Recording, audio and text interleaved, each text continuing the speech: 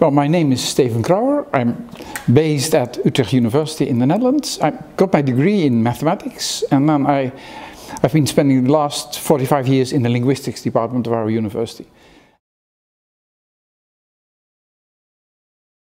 My most recent exciting activity was that I was the executive director of CLARIN from 2012 until 2015, and I'm still working for CLARIN but as an advisor. I was actually together with a whole team of people, one of the creators of the CLARIN infrastructure. So I was there from the very beginning. Okay. Outreach is for me our, let's say, moral duty to reach out to other people, to make sure they are aware of the existence of CLARIN, aware of what we have to offer them, and also try to help them to make use of the infrastructure to improve their research. Well, the impact is, of course, the extent to which we will be able to improve or advance research, either by allowing people to do more with the same means or to ask new research questions, which is actually the most exciting bit.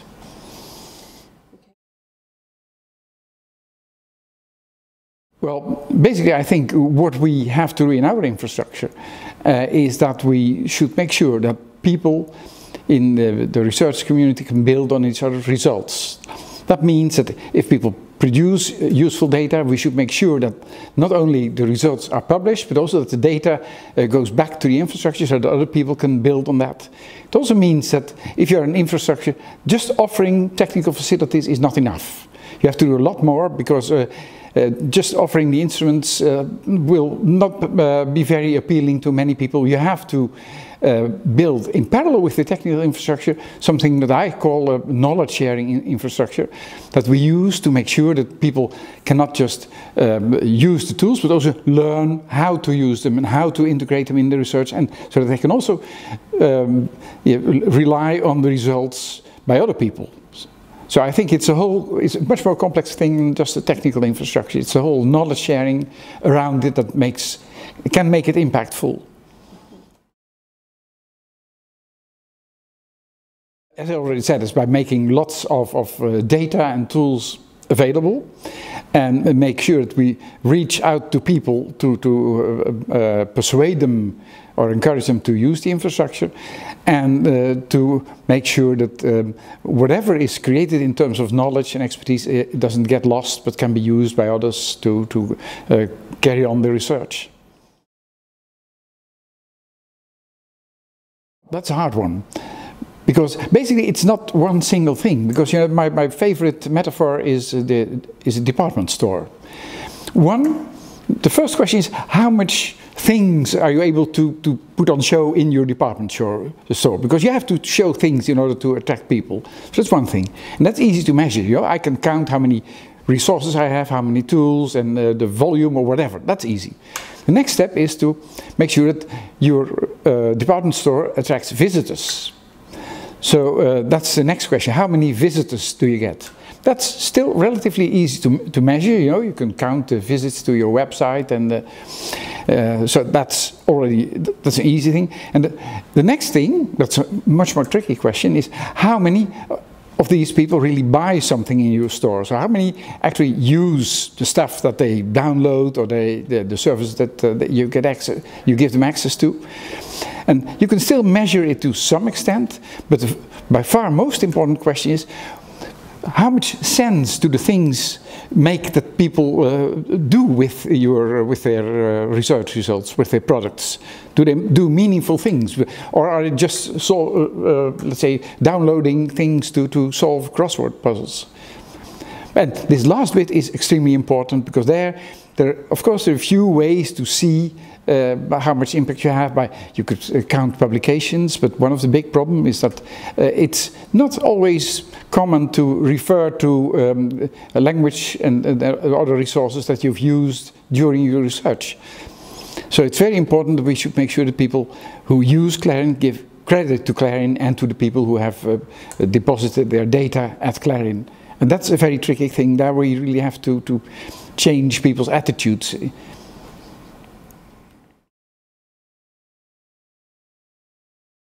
At this moment, I think we have a list of some 200 candidate KPIs, but we are still in the process of selecting them. And as I already said, I mean, the ones at the start of the whole chain in the department store are the easiest one to measure, because how many products you have, you can easily measure, because that's something that's completely under your control. But the farther you get, the more difficult it is.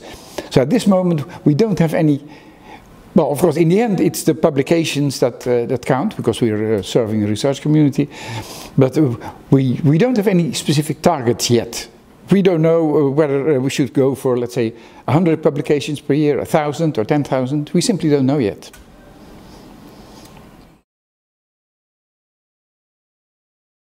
For the time being, I think that the outlook is very, very good, very positive. We attract more and more countries as members of the CLARIN consortium, which is very good. We are attracting more and more users.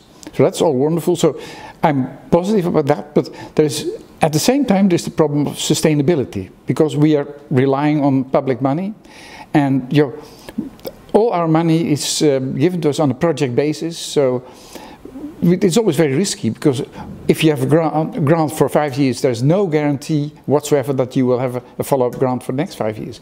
So we will have to keep fighting for money, and that's a bit of concern, because it's also what you see is that since we're working in the humanities, we are cheap. We are a cheap infrastructure, and it turns out that it's harder to get money for cheap infrastructures than for the very sexy, impressive ones, because if you ask for 100 million, people love you. If you ask for 100,000, people say, well, why can't you put the money up yourself?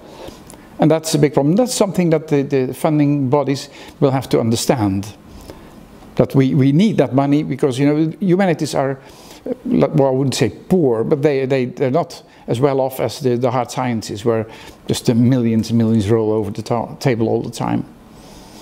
A very big barrier is what we've seen, what we see already now, that if we try to attract new people, then we give them wonderful digital instruments, but the gap between their research problems, the humanities research problems, and the digital facilities we offer them is too wide. They cannot easily translate their research questions into sub-questions that can be answered by the tools we offer them.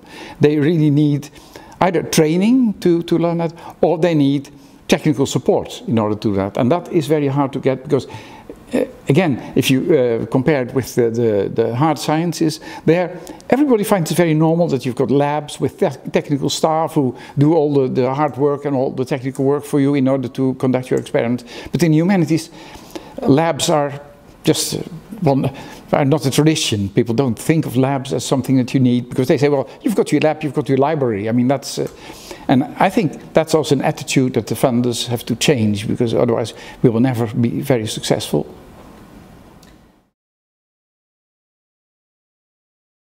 I don't think that you can find very good alternatives. The only thing you can show to your funders is that what will happen if the funding and the support stops. Then you can predict what sort of disasters, well, not on a world scale, or what sort of local disasters will happen. So that's I don't see any alternative. Of course, no, I don't see any good ones.